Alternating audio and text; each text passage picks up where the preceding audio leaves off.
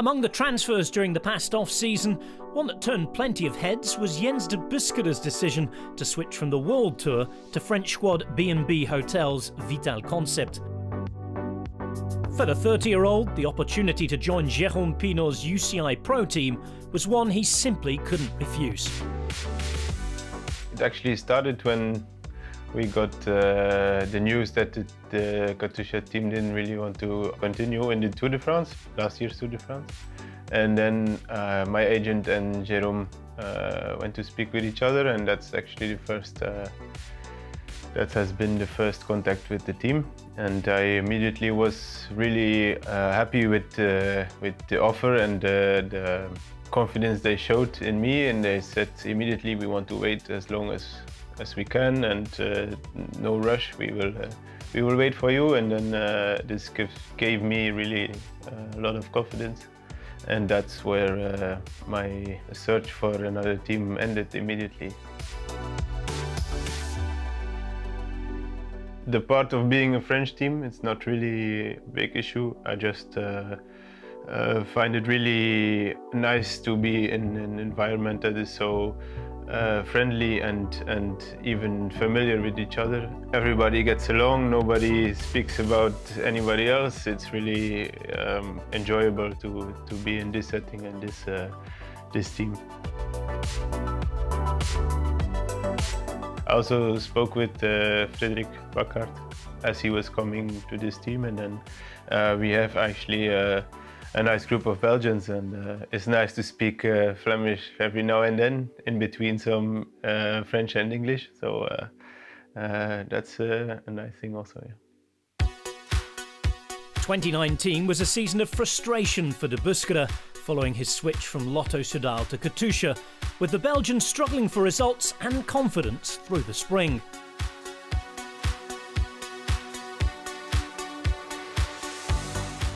Now working alongside star sprinter Brian Kokau, he's hoping his new home will offer better opportunities over the coming seasons.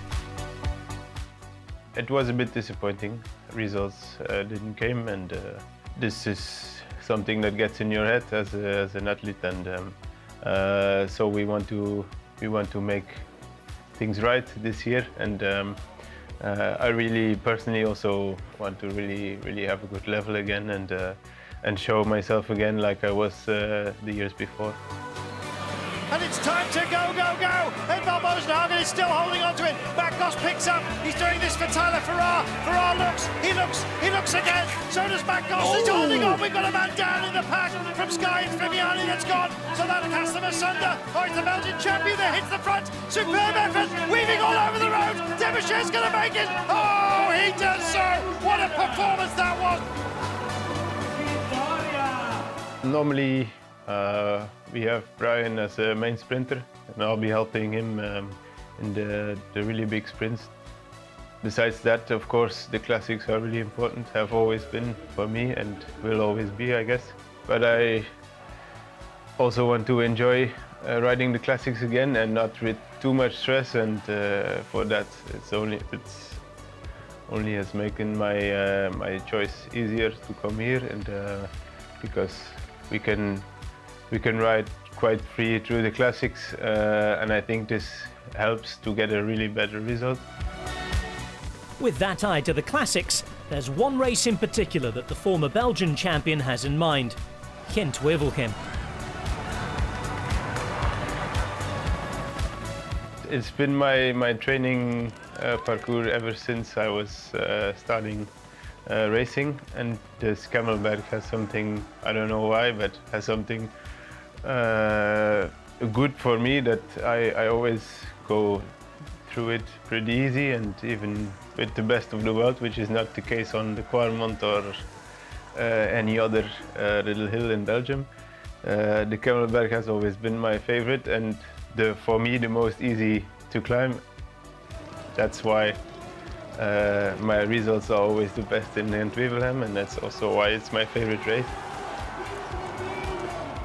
The only problem there is that sometimes, or most of the times, a lot of good sprinters get over it, and they are still there in the final, but I'm still hoping that one day no Viviani's and Christoph's will be there, and then I can go for a podium or whatever, as close as possible.